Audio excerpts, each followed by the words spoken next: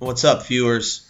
Today we're going to talk about Jay Sebring and basically what we know about him.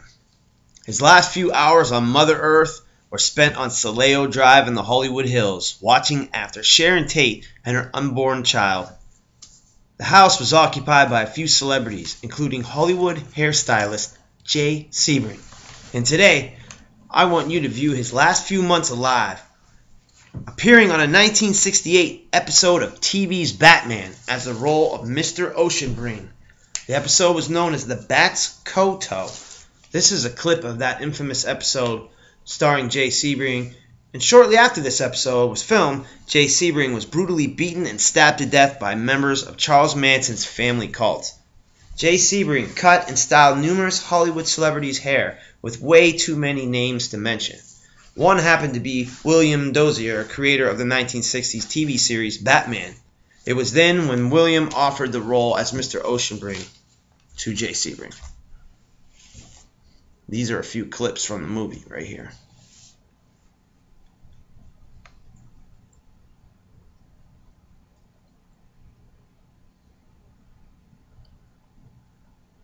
As you can see, I paused it a little bit so you can get the full effect, because it's basically just like a couple seconds long.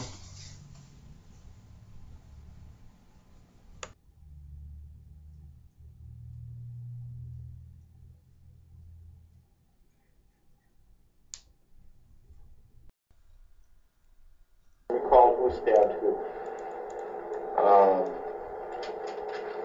Yes, I recall basically who stabbed who. Could you elaborate on that?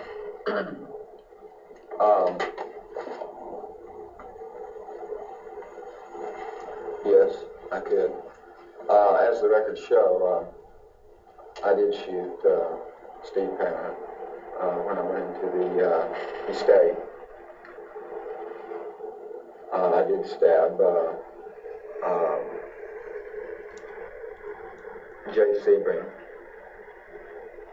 after he was shot by myself. I disagree with the fact that Sharon Tate was hung while I was president. I don't remember that part of her hanging.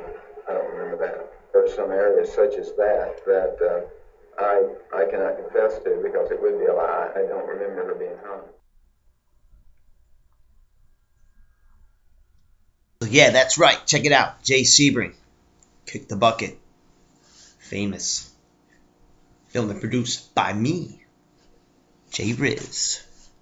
2016.